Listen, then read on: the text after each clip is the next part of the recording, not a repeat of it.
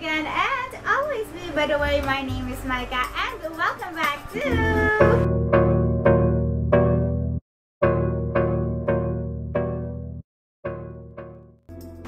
For today's video, I'll be showing you how I did this. Is it clear ba? So, ito yung thumb, and then dun. So, ito wala pa because I'm gonna show you kung paano ko siya ginawa, okay? So, ayan, here. So, let's get started.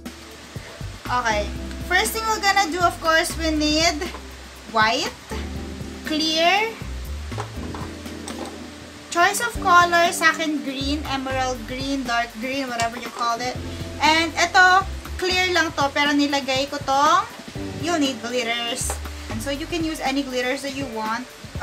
Silver is fine, but this is white. Actually, I prefer silver, but I don't have one. Brush, nail brush, nail files, and if you have this, so para dito siya line, parang outline ganon. So ayun, let's get started. So the first thing you're gonna do, syempre unahin natin to kasi papatungan natin siya ng green, so unahin mo siyang lagyan. So ang ganyan ako nag-a-apply ng una, ganyan kasi 'di ba unang naaalas yung pinakababa, and then apply doon. So ganyan. Nanginginig ang ating kamay. Next is this one. So, what we're gonna do is, kunin mo tong mixture mo na minix. So, dito siya.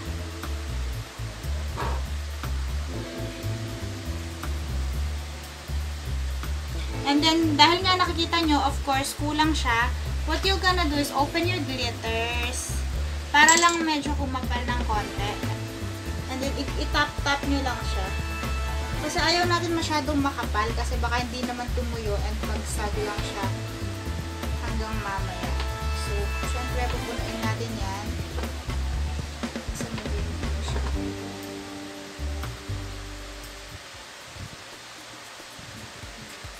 Ayan. I think okay na yan. And then, next, itong tatlo, green. Okay? Green, itong tatlo. Oops. I hope nakikita nyo sa camera kasi if hindi mapopost. Here.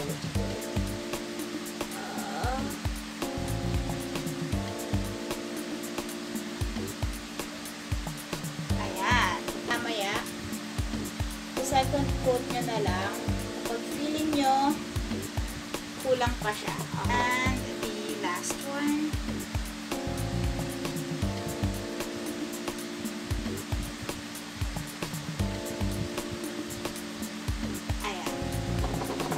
So, kunin na natin yung ganyan. Ipaslant mo lang siya. Usually, nilalagyan ko siya ng tape, pero dahil ewan ko, naubos ni Maxine yung tape, kailangan kong pagtsagaan to. So, okay din. Get your brush. Yung mga excess dyan, kunin natin. Because we don't want that.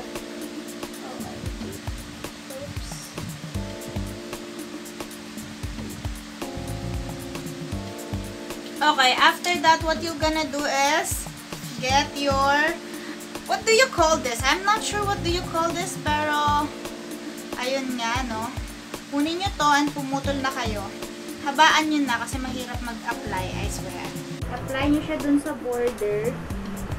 Oh my God, hindi pa siya sisi.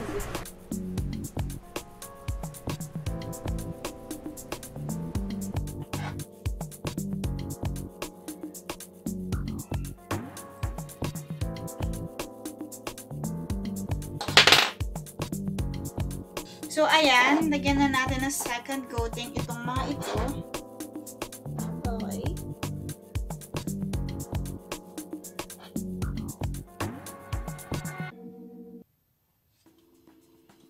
Okay.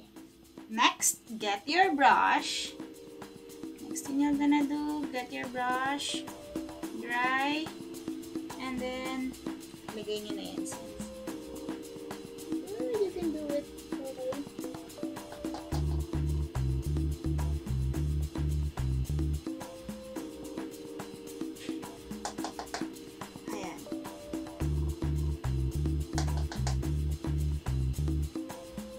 Sa taas lang, okay. Sa taas lang.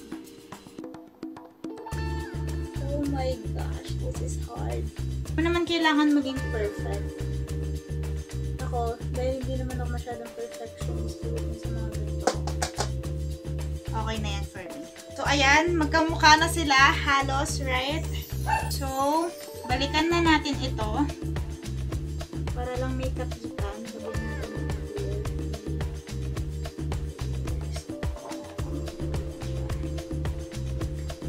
And apply again.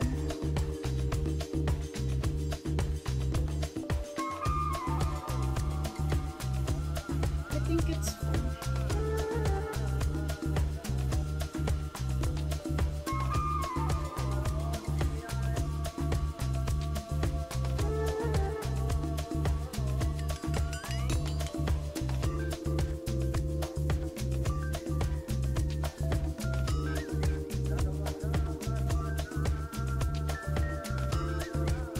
So, for final touch, lagyan nyo na nito.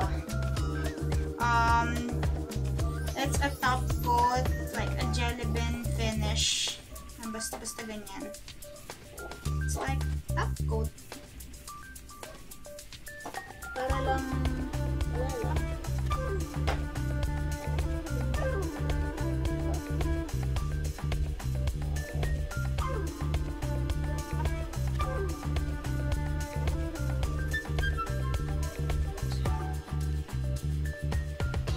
So, after nyan, para tumuyo siya ng konti, pailawan nyo muna.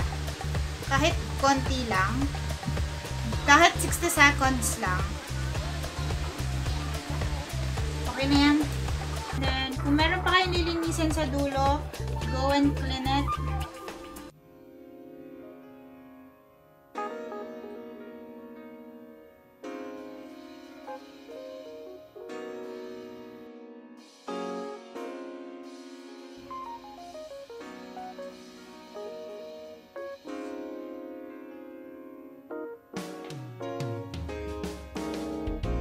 So that's it, guys. Oh my god, I'm done.